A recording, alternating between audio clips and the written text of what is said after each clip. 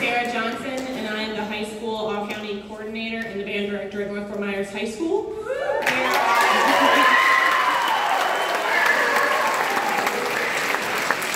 We are honored tonight to have an incredible high school clinician join us. I'm not going to read it to you, but you can read his very impressive accomplishments in your program. What's not in that program is that he is incredibly kind and incredibly humble. In fact, when I was speaking to him about, oh, how do you want me to introduce you tonight, he said, oh, just say I'm some guy from Orlando. And he is so much more than that. He is one of the most impactful and sought-after educators in the state of Florida, and he is currently taking Timber Creek High School to new and extremely impressive heights each year. So please help us welcome Rhett Cox and the high school all-county band.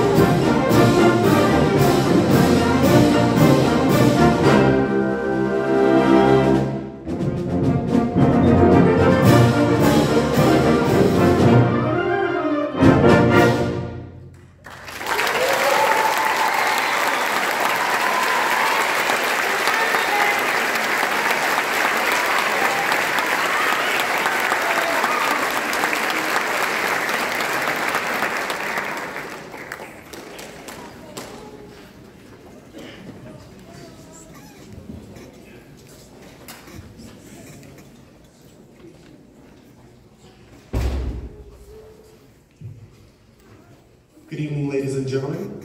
My name is Louis Fisher, and I'm the Director of Instrumental Music at Gateway High School. I've been given the distinct pleasure of introducing our next piece of music.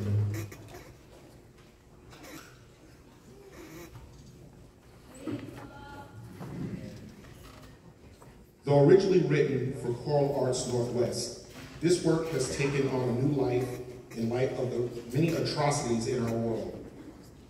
Jonathan Tallberg, the conductor of the choir at Cal State Long Beach, led his singers in a performance during the memorial vigil for Nomi Gonzalez, a Long Beach student who was killed in the 2015 Paris attacks. The day after the vigil, the choir was supposed to begin rehearsing holiday music. However, Jonathan felt that was not appropriate and wanted time for the singers to grieve. At the beginning of the rehearsal, he passed out a brand new piece of music, Let My Love Be Heard. They rehearsed it and then recorded it. The recording was shared with the Long Beach community in memory of Nomi and as a plea for peace. Their music offering is a powerful outpouring of grief, but also a glimmer of light. The composer wrote, "I am honored that this piece, Let My Love Be Heard, has helped to provide hope in the darkness of our world." Originally composed for four-part choir, this work is based on a poem entitled A Prayer.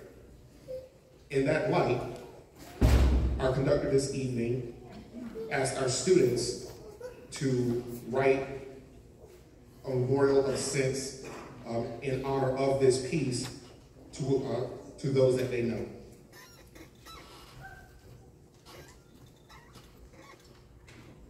I'm playing this piece for my father who passed away in 2018.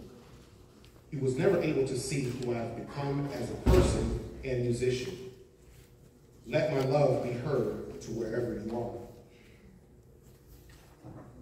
I'm playing for my mom, all the parents that we have lost too soon, and all the kids they left behind. I'm playing for Dan Miller, a powerful force of a trumpet player, a fantastic educator, an encyclopedia on jazz and baseball, and most of all, an open and kind human being. Thank you for being an inspiration and a friend to all who had the joy of knowing you. I'm playing this piece for my dad. We've been through a lot of hard times in my life, and he has always been the person there to pick me up when I've fallen. I hope he knows how much I recognize and appreciate all he does for me every day, and I hope he knows how much I love him. I'm playing this piece tonight for my pop. I hope you know how much Mom loves and misses you. I love you. I'm performing this piece tonight for a family friend who saved me from a very dark place during quarantine. They passed away a year after the lockdowns, and I always contemplate and remember them with love and honor. I play tonight for my younger sister. As I sat by your bedside while you lay still, I hope that wherever you were, you knew I was with you. I was waiting for your smile to come back to me. A prayer. Angels, where you soar, up to God's own light. Take my own lost bird on your hearts tonight. And as grief once more mounts to heaven and sings, let my love be heard, whispered in your wings. It is my distinct honor to present 2022 Lee County Honor Man under direction of Mr. Cox in the play of Let My Love Be Heard.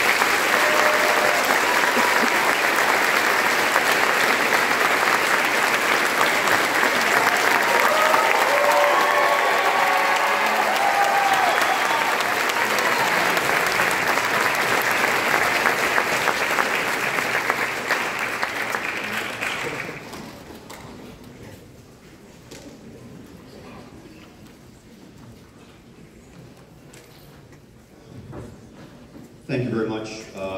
We've got 2 selections left. I'll save my thank yous and all of the kudos for these amazing students for the last piece. Quick explanation about this next one. This is Ghost Dances by Roland Barrett. And this is subtitled Wounded Knee 1890. And this is about the massacre of over 300 Lakota Sioux Indians in December of 1890. And the very quick version of the backstory is the U.S. government had ordered our soldiers to surround these individuals and get them to essentially give up their weapons and their freedom. And the morning of December 29th of 1890, they acted on those orders, and the U.S. Soldiers essentially got 300 of these Lakota Sioux Indians into essentially just a very large circle in which they had them pile all of their weapons, everything, all of their guns and all their knives and all their belongings. And in a cruel twist of fate, one of the Lakota Sioux guns, as they were setting it on the pile, accidentally discharged, and it created a situation where the soldiers thought they were being fired on. And so, just kind of out of instinct, they started to fire into the circle of the Lakota Sioux Indians that were in there. And when the smoke had cleared, essentially all of them had been killed. And this is a depiction of that atrocity. This is a depiction musically of just a terrible chapter in our history, and something that the students have done a good job, really good job. It's a difficult piece. There's a section about a minute and a half in that will just kind of explanation here. It's called aleatoric music, and it's essentially free form. I won't really be conducting per se. It's done more by time and seconds than it is by like any kind of conducting pattern that we might show. And so we're going to start it in the flute section, and it's going to kind of move through the woodwinds. But what they're doing is they're playing a fragment of the Lakota Sioux Ghost Dance, a melodic fragment from that, from a dance that was part of the culture of that tribe. And they get to play it at whatever speed they want, and kind of however fast or however slow, and it kind of becomes this very chaotic thing, as you can imagine, and then from there the piece kind of moves on at that point. So, but it's an aleatoric, it's a challenging piece, a lot of individual responsibility, and the students have handled it remarkably well, considering we just met 24 hours ago. So, so impressed with them. We'll save that for our last piece. So we hope you enjoy Ghost Dances by Roland Barrett.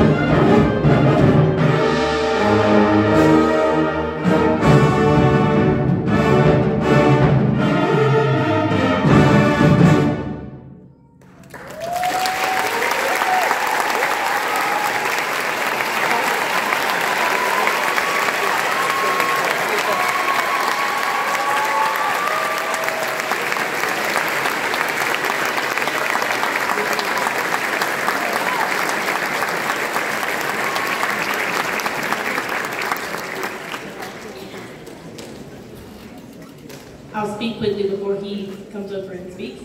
On behalf of the Lee County High School Band Directors and students, we would like to present you with our plaque of recognition to commemorate your time with us. Thank you so much for being with us.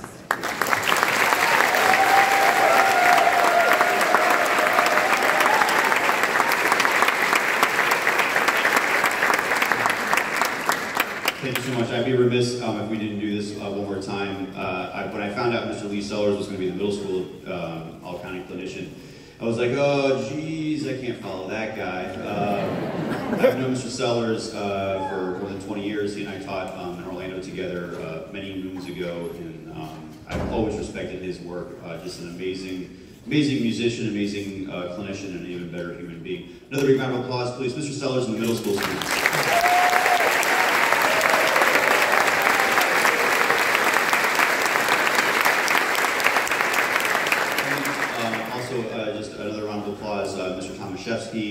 Dr. Tomaszewski and Mr. Randy Webb, the host here at Cypress Lake. A big round of applause for them as well.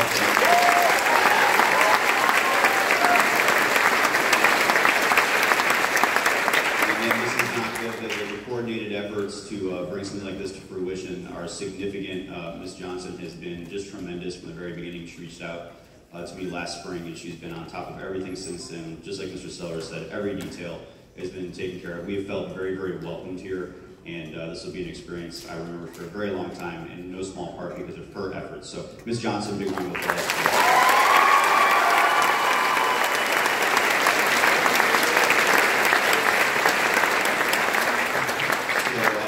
So, Mr. message is just how honored we are to be here, and just how much your support means. Your kids are amazing. I talked with these students after our lunch break today, and besides being very humbled to be here and to have the opportunity to be with such talent on the stage and to be trusted with it for about 24 hours or so, I told them, I said, you know, I've been so impressed, not just by them as musicians and them as people, but what your community has endured over the last couple of months. It is awe-inspiring, kind of watching from Orlando and thinking about you guys and wondering how things were going, driving into the community here yesterday afternoon and seeing, you know, clearly the effects still.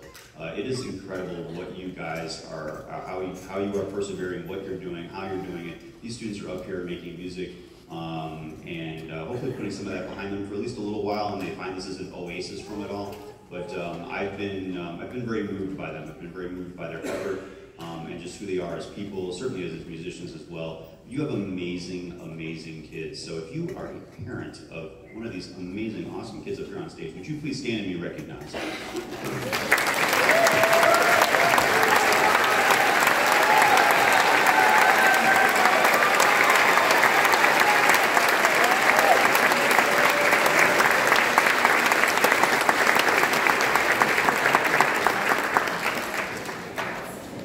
My wife Jill and I have an 18-year-old. I know your pain. I feel it. And he was a French horn player in my band program in Orlando, and I love having that 4-year journey with him. And as parents, I hope you're enjoying this time, and please do continue to support them like you have. You've done a tremendous job. These are amazing young adults, and I know they're going to be incredibly successful. Thank you so much for this opportunity. I really appreciate it, and I know Mr. Sellers does as well. This will stay with me for a really, really long time. I certainly hope you enjoy our last selection. This is kind of a sprint to the finish. This is the Quicksilver Gallop by William Owens. Thank you again.